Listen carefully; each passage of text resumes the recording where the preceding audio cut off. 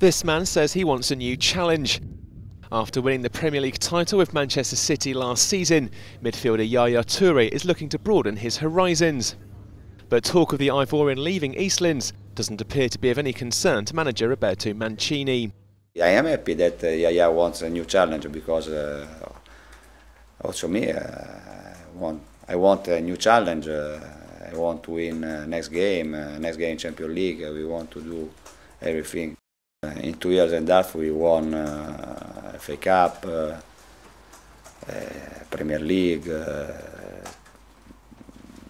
Charity Shield. Now we need to win other cup, other Premier League, and I think that we need to work more for this challenge.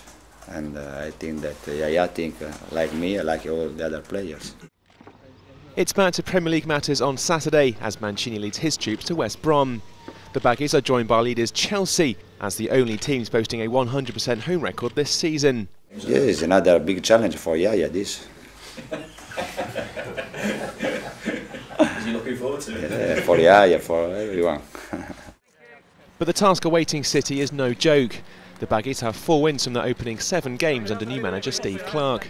A 3-0 victory over Liverpool was one of them, and having kept just 1 clean sheet this season, Mancini doesn't want to add his side to that list. In this moment I think that West Bromwich is the best team that play the best football, and tomorrow also for us will be a tough game.